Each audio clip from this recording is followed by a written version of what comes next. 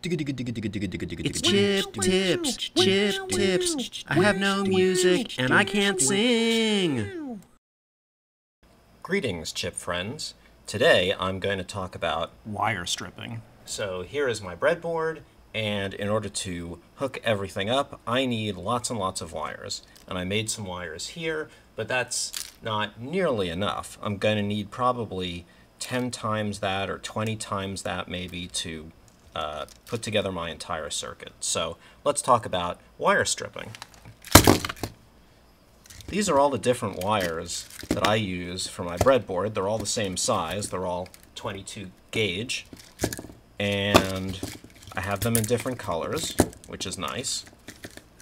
So the problem is that now I need to cut them to length and strip them. So I had, since I've been in college, I've had this manual set of wire strippers, this manual wire stripper, which, let's see, it says K. Miller Tool Company. Anyway, it's a really, really simple base model. The only adjustment that you get is this screw, which adjusts how thick the wire or the insulation that you're going to cut will be. It doesn't even have a spring, which means that you have to basically hold it with your fingers like this. And I got used to using it, so you know I can simply strip a wire very simply, just like that.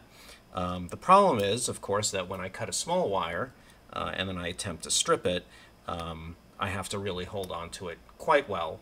But, you know, this works, and I've been using it for longer than I want to say on YouTube, so I'm pretty adept at it. So then, as I was perusing YouTube, as you do, I saw somebody using this thing. This is this sort of a cheap-looking wire stripper. Some of it's metal, a lot of it's plastic.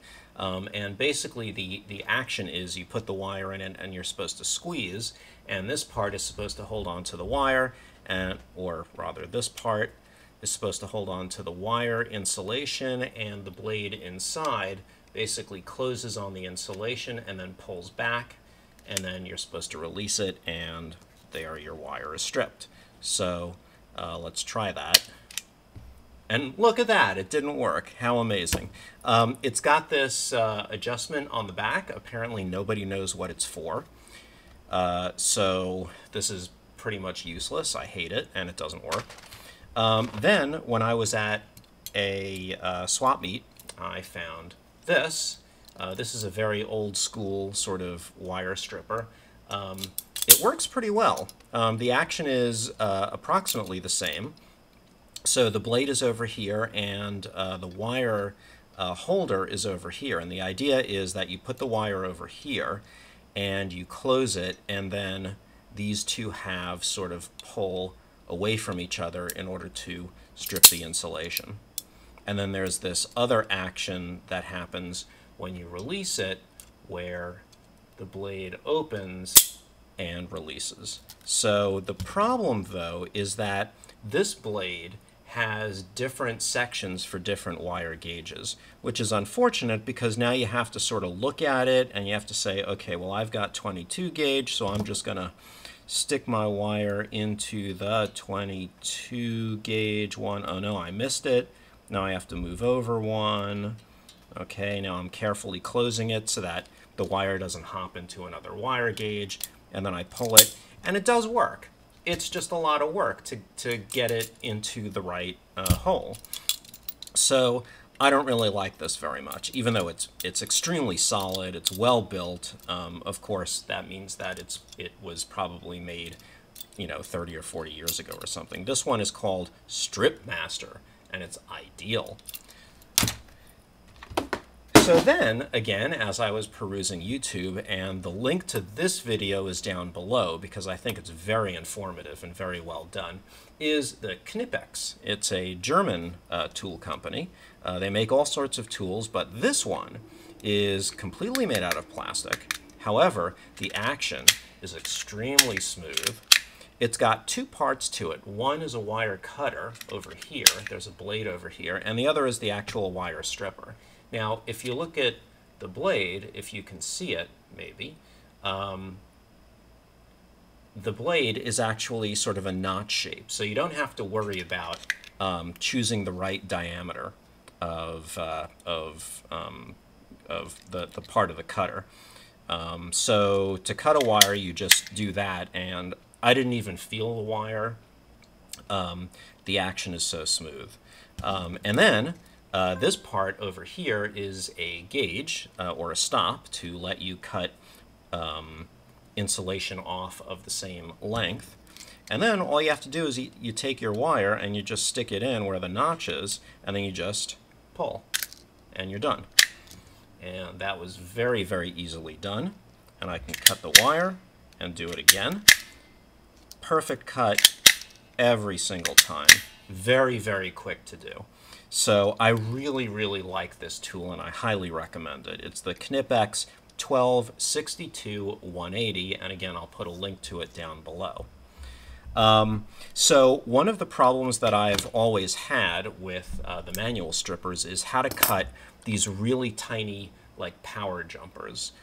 So you see a lot of them, like over here is a power jumper, here's a ground jumper, so, you know, basically small jumpers. How do I make those? So what I would do sometimes is I would cut the wire off of one end, and then I would leave a bit, like say an inch, which is 2.5 centimeters when it's at home. And then I would cut it off, and then of course when I try to cut the other end off, one of three things would happen. One, it would work perfectly. Two, I would squeeze on the insulation and then pull on this wire and nothing would happen. Or three, I would pull on the insulation and the entire insulation would just come off the wire.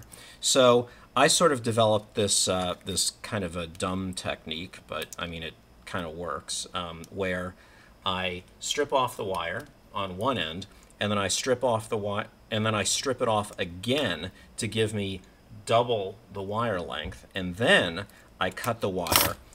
And then because of the way, because of the shortness of the insulation, I can just pull on the insulation, he said, as he couldn't actually do it. Okay. And sometimes it would work where I would pull on the insulation and pull the insulation to halfway so that I would have a wire. So what I would like to do is do that with the Knipex, make a small jumper. So really all I have to do is cut off one end, cut off the other end, just like that, and then just put this in, and there you go, a tiny little jumper. So this works really great for even small wires. I wonder how small I can go. So here I'm going to cut a red wire, and then I'm going to cut it off quite small. That's about half the exposed wire. So now I'm going to put it in here, and I can barely put it in.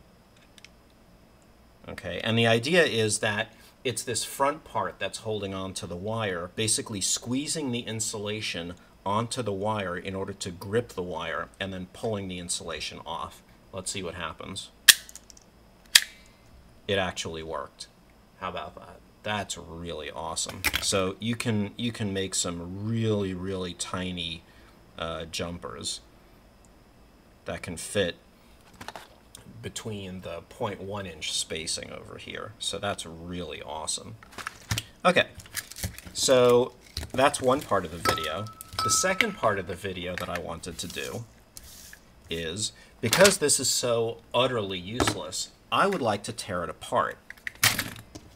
Because, first of all, apparently nobody knows what this knob does. It's supposed to be for adjusting the amount of strength that possibly grips the wire. Oh, I didn't actually realize that there was a wire cutter over here. I wonder how bad that is. Let's see. Wow, that action was kind of crunchy. Ah, it's crunchy because there's actually a very palpable amount of force that you have to use to get the mechanism to start. So yeah, that's really crunchy, and I don't like it at all.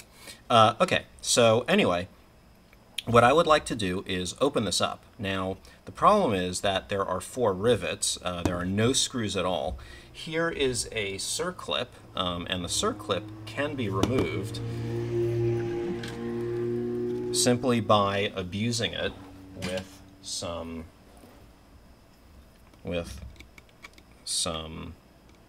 force.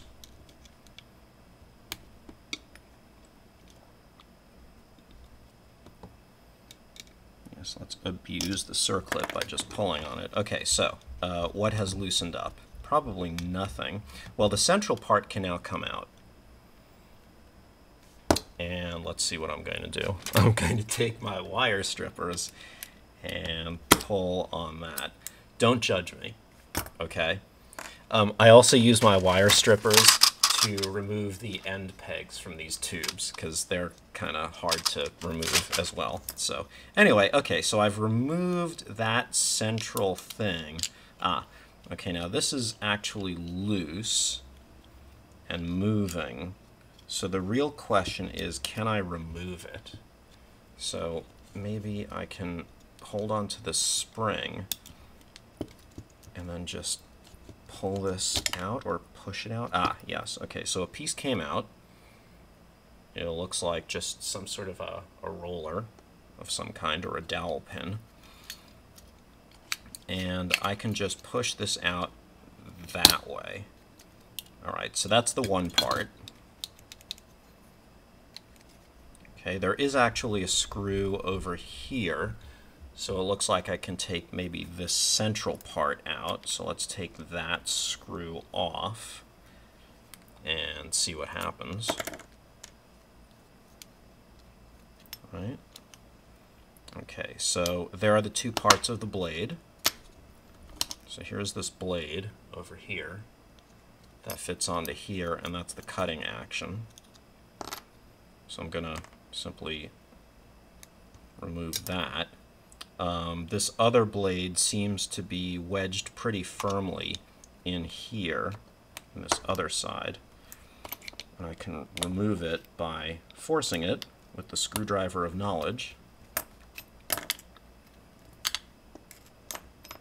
Okay, so that's that. So this is, it looks like basically a single molded piece with what appears to be, I'm not sure what that is, but there's this black piece that's embedded into it. I suspect that kind of feels like metal. Let's see if I can pry it out. No, I don't think it's going to give up its secrets that easily, but that's okay.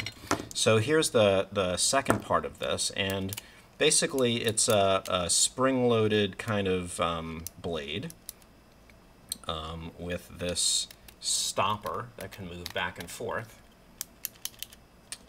And that's pretty much all about that. So now the mystery part is this right here.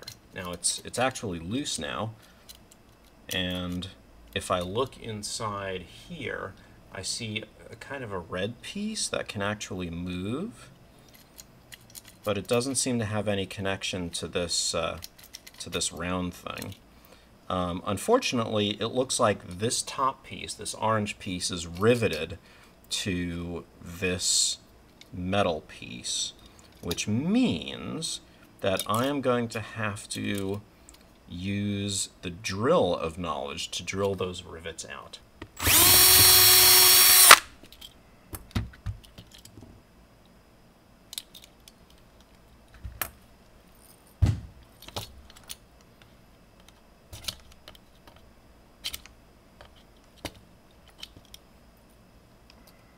Okay. Oops. Oh, it's spinning. There we go. There we go. A little bit of scientific destruction here.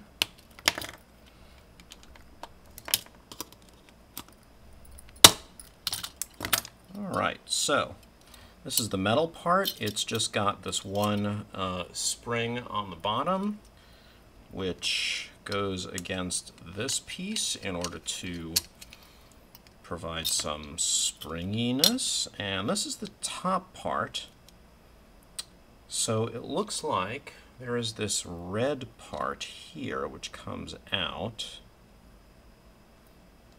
Okay. And another red part which also comes out. And then there is this screw looking thing. Yes.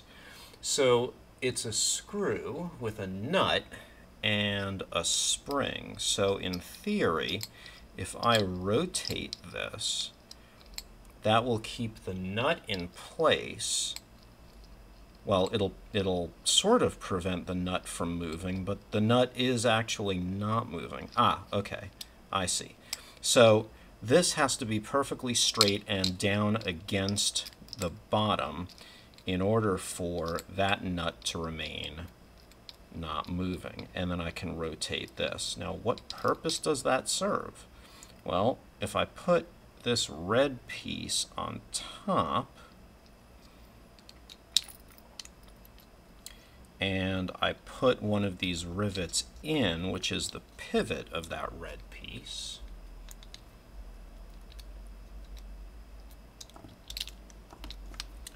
Let's see, how does that go in? Something like that. And then like that. Well, that's approximate.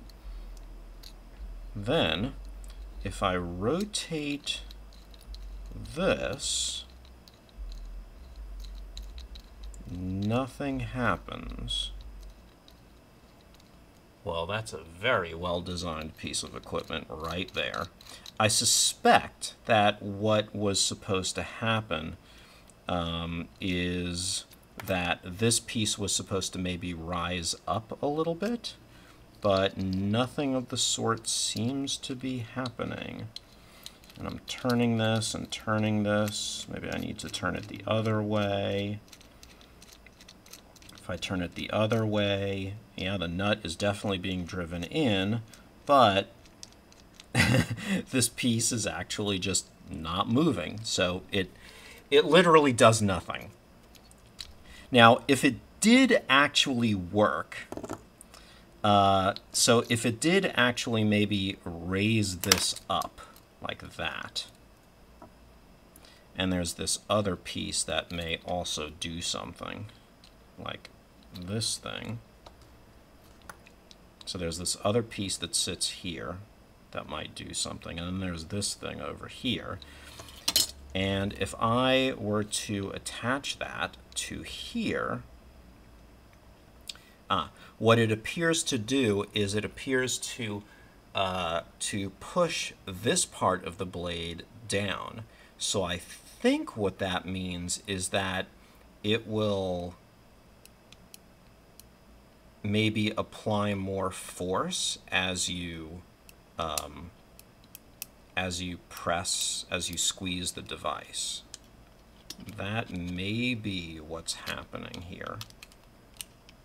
Something like that. I don't know. The point is that this is extremely cheap. It doesn't really work very well. Don't get one of those. Get one of these.